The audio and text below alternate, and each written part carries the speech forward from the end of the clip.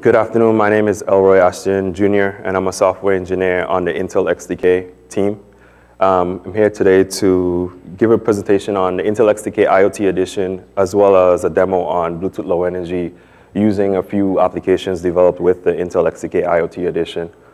One running on the Intel Edison, which would be a Node.js application, and another application, which is a hybrid HTML5 application running on these two mobile applications here.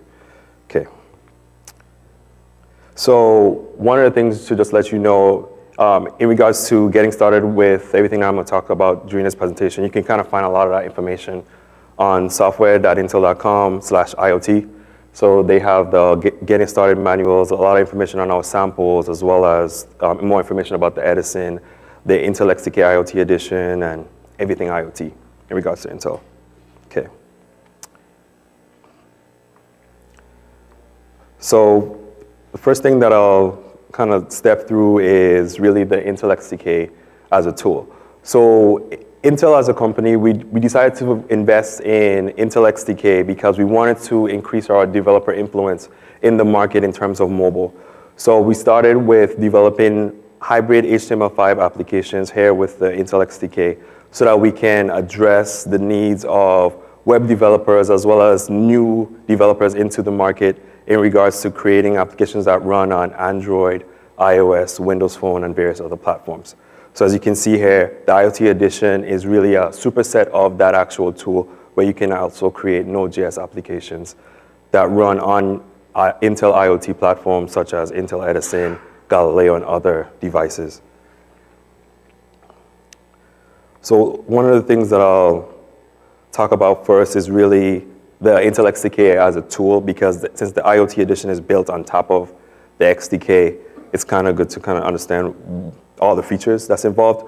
So one of the things about the Intel XDK as a tool, we kind of cover the entire application development lifecycle, from development here, as you can see, with our editor, all the way to the build tab. And one of the things that we try to do is at least give developers the opportunity to actually see how their applications would work and function and feel on certain devices. So we actually have an emulator that kind of simulates what the application would look like on this particular device based on the resolution and screen size, as well as a list of other devices that you can kind of simulate what it would actually adapt and respond to based on the device itself.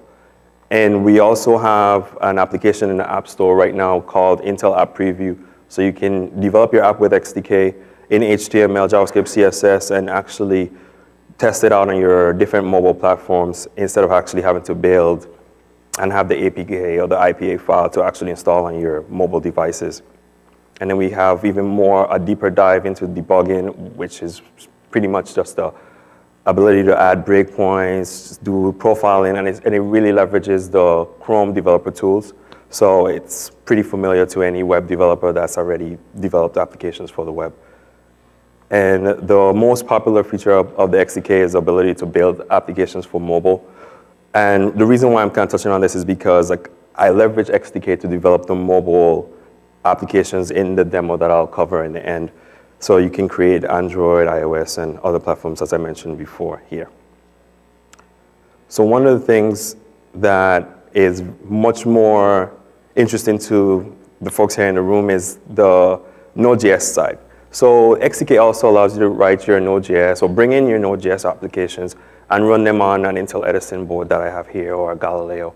And it's pretty simple to do, especially because of the Intel IoT developer kit that we have online right now that allows you to leverage the XDK or any other tool for Node.js development in regards to what you are already familiar with, right? And the projects are pretty much the same as what you would use today in regards to its structure with the package.json, where you would cover all your node modules, as well as your main.js or any other JavaScript files that you kind of have here. And really, we kind of try to simplify the development process here with this tool in regards to developing for IoT or even using Node.js here. We don't have any other tabs besides develop, right? Because you're developing your code and pretty much you're uploading it to your actual board or running it or debugging it as these buttons kind of declare at the bottom here. One of the cool things that we wanted to do as well and give you a bit more freedom is have the opportunity to include an SSH terminal so you can access your board, similar to using PuTTY, and a serial terminal so you can communicate with your board using just USB as well. But primarily for the XDK, we use the buttons up here, the menu, as an opportunity to actually upload your projects. So I'm gonna just dive into the demo that I kind of had prepared. So one of the things that I wanted to kind of showcase is the opportunity to leverage Bluetooth on an Intel Edison board, right? Because one of the selling features of Intel Edison versus Galileo is that it has built-in Wi-Fi and Bluetooth. And all of our most of the new mobile devices out there have built-in Bluetooth and Bluetooth Low Energy right now. So as we've probably realized with a lot of different applications that's coming out on different home solutions and different Internet of Things, they communicate through Bluetooth as well as Wi-Fi and other protocols. So here in this demo that I kind of have set up is just an Edison that's going to be running this project that I kind of created, and I leveraged 2 node modules that allows you to access Bluetooth on the board, which is right here. So I use Noble and I use Blueno. So these 2 allow me to set up a Bluetooth peripheral for the Edison set it up as a Bluetooth peripheral so that it can advertise its presence, similar to what you do now with your headsets, your Bluetooth headsets, right? You turn it on, it advertises position or its presence, and you use your phone to connect to it. So the Edison is kind of going to do that same functionality and action, and then the mobile devices will act as a central entity in which it then connects with the Edison, reads data from the Edison, writes to the Edison. So in any case, you can actually do more with it, but for this demo, I'm just going to showcase how you can just read data and write data. And if we kind of take a look at the code here, the main components of communication between the mobile devices, which will be the central, and the Edison that would be the peripheral, is that communication requires the services ID and the characteristics ID, because both of those identifiers are used in order to create a layer of communication so that it knows which service or item that you're trying to talk to or get data from. And these are the items that I'll be using in a demo as well. And you can also kind of, if we go through the code a little bit, you can see that it handles all the different callbacks and use cases in regards to reading and writing, as I mentioned before. So in order to get started with XDK and Edison to do Node.js development, you just have to find your board in the drop-down list. I've already connected the Edison to the internet. So both the Intel XDK and the Edison has to be in the same network connection. And what's happening or what's enabling the communication is the use of a daemon that's running on the Intel Edison board so that it enables communication through WebSockets between the XDK and the Edison board near real time. So I'll just enter my password to connect. Okay. So once you're connected, you can upload your project. You can install the NPM modules declared in your package.json, as well as run the project. So what I'll do is I'll run the project here. Okay, it says application is running. Stop that. Clear it. Okay. So as you can see here, so what I'm doing is just making the Edison board advertise its presence, and it's going to communicate via the service and characteristics identifiers.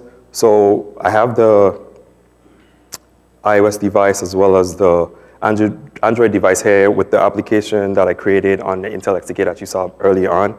So if I click on the BLE Central on the iOS device as well as on the Android device, so it's requesting that I turn on my Bluetooth because what I'm doing with the HTML5 hybrid application that's running on the iOS and the Android device is that I'm leveraging Apache Cordova plugins so that I can access native features on the actual device so that I can do more with it besides the typical HTML5 or JavaScript functionality that's limited to the browser. So turn on the Bluetooth. So like I mentioned before, we have the service and the characteristics UUIDs that we use to communicate with the board and actually identify and find it. So what I can do here is I can input the service UUID, so which is FC00, and scan for that actual device. And I'll scan with the Android device without the service UUID in there. And if there's any other devices in the room or around that it can pick up, then it'll actually find it, or it won't find the actual device based on the fact that it doesn't know the service UUID.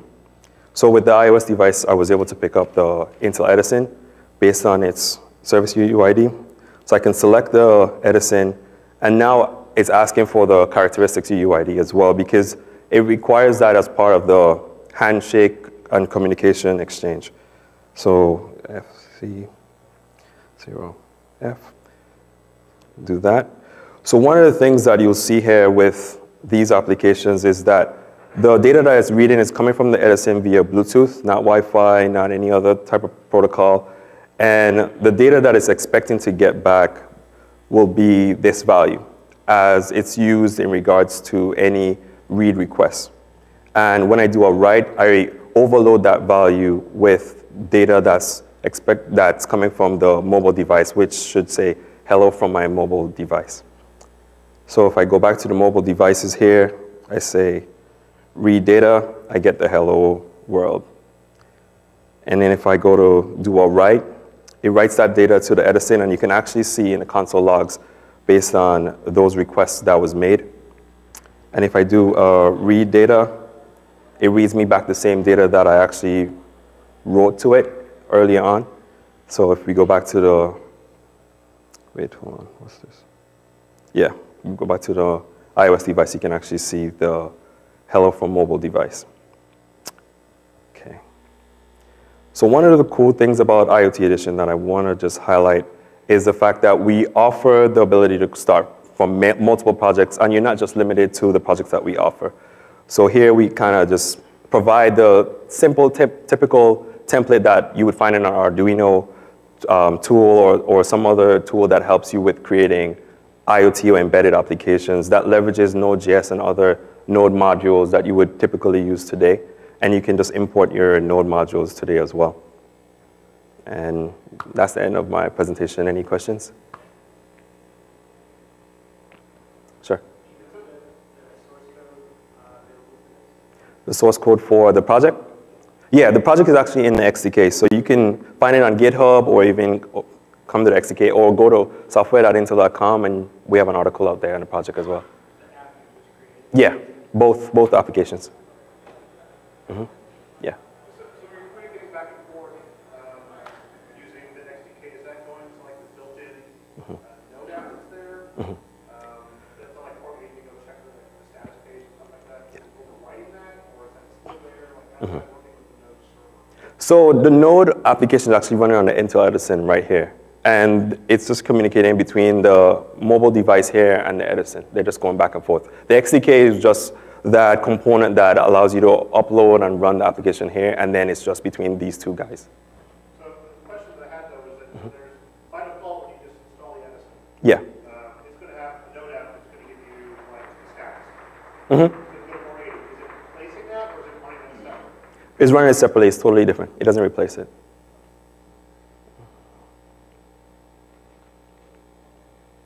No other questions? Okay. Thank you very much for letting me take my time.